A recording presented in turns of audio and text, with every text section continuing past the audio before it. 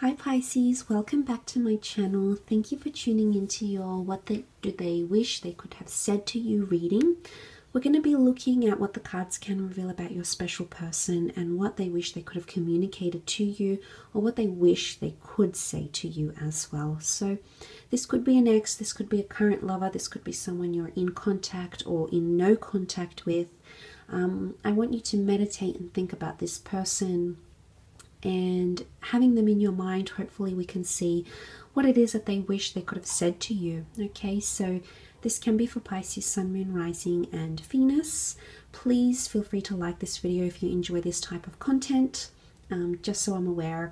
And also please feel free to subscribe to the channel to receive updates from YouTube when readings for your sign are posted throughout each week.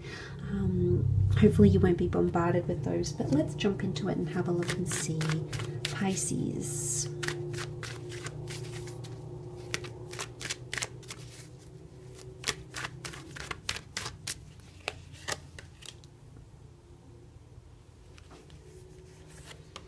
Okay, there's a lot of thinking going on. Okay, this person is going into overdrive thinking a lot.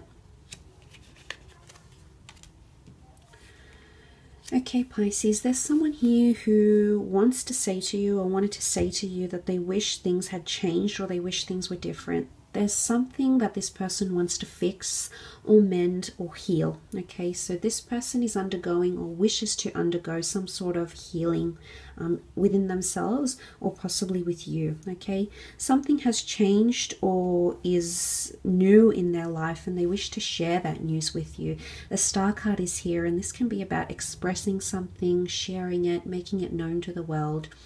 So that it could also be that someone wants to talk to you about anything to do with like social media habits, exposing themselves or exposing you. But most importantly, it could be around fate, destiny, and love. Okay, this is inspiration, a very beautiful card.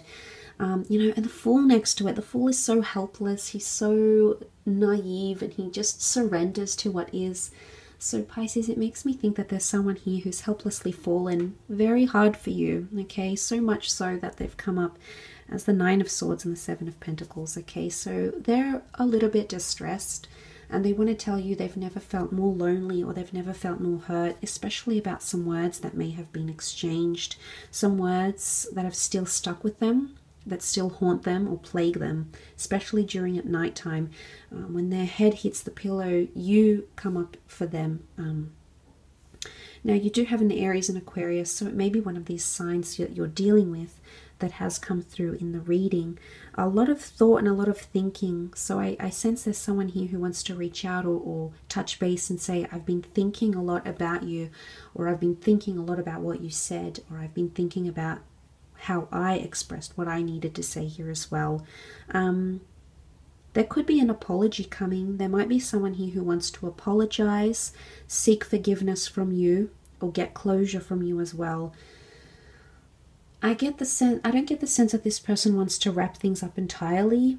I get that they do want to move away from a toxic phase that you may have experienced and come into something new, or at least forgive each other for something. And it appears to be quite major. Okay, it's come up as a major arcana, as the Star and the Four, so I don't think this is a small issue. I don't think this was a small or a minor thing. I do think it was quite large scale, to be honest.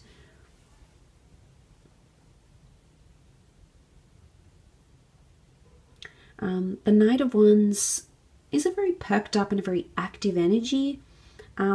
He's very interested.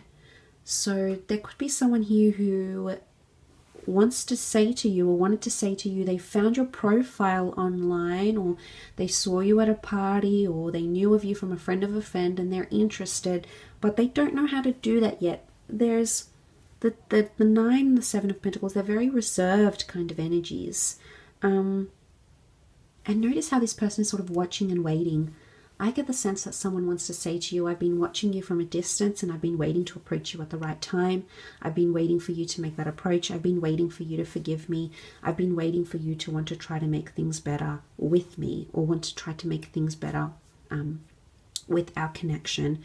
So the words that come to mind for me are, I've been waiting for you, I've been waiting for this, how long do I have to wait for this? There could be a bit of an expectation. Don't forget, the Knight of Wands can be impatient, and Pisces, you've come up as the Four of Cups, so you're sort of sitting back and waiting.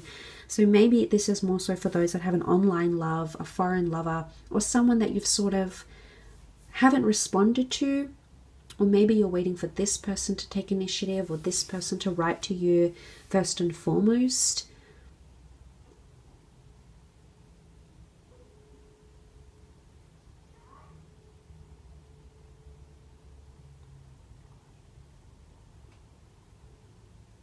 So there is a bit of a waiting game happening here. It's like baiting someone here, making them wait somehow. And maybe they feel like you've sort of pushed them away. There may be someone here who feels a bit like a fool, like they're embarrassed about a situation and they want to tell you, they want to offload this, just as she does the water from the vessels. This is offloading something here.